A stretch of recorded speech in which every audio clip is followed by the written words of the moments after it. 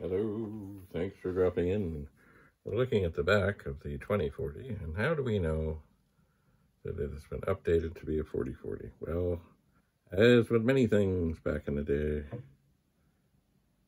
there is DYMO tape, a magical thing. Funny little gun, sticky stuff. Sticky stuff lasts really well. You pick your letter, you squeeze the thing, it puts the impression onto the tape, and there it is. It is officially been upgraded to a 4040. But still, so far, we have not been able to communicate. Not yet. But we will. If we look farther over, of course, we see that there's a shock hazard.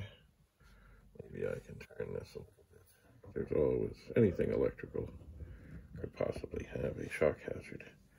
And what else? Oh, yes, of course it's in French. Oh, there's Penny. And it says Commodore Dual Floppy 2040, 117 volts, 1.1 amps, 60 hertz. Made in the USA. Penny. Penny, you gonna answer? Penny. Where'd you go? There's Penny.